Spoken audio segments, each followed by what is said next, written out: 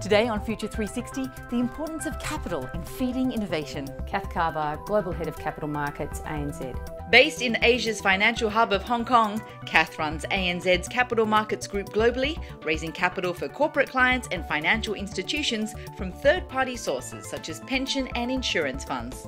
How important is innovation at ANZ? In Asia for ANZ, being the new kid on the block, so to speak, then the reality is we have to look at new ways of doing just about everything. And I don't mean we reinvent the wheel, I just mean whether it's insights, what we put on the table to our clients, how we do that, who we bring about to actually have the flow of an idea passed on to a client.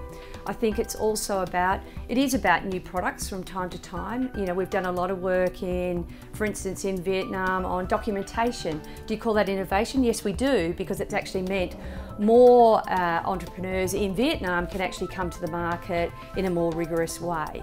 But then if you go back to our business in New Zealand, where we've got amazing market share in just about every segment, we've actually got to reinvent ourselves all the time to actually stay in that position. So it's sort of like new kid on the block, mature market. So we've got to have different strategies for being successful in both those markets. Why is it important to be here in Asia? There's a buzz in Asia, and it doesn't matter whether you're in Hong Kong or Beijing or Jakarta or Manila.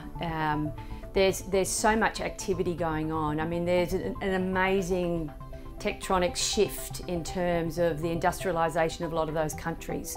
And so you're seeing this huge middle class just emerge, and as a result of that middle class, you know, getting bigger and bigger, there's so many opportunities that come from that. So being in the nerve centre in here up in Northeast Asia is amazing. I travel a lot around the region, I travel a lot globally.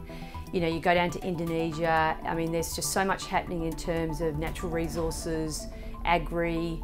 You go up to China, you know, just what a lot of the state-owned enterprises are doing to help support that growth.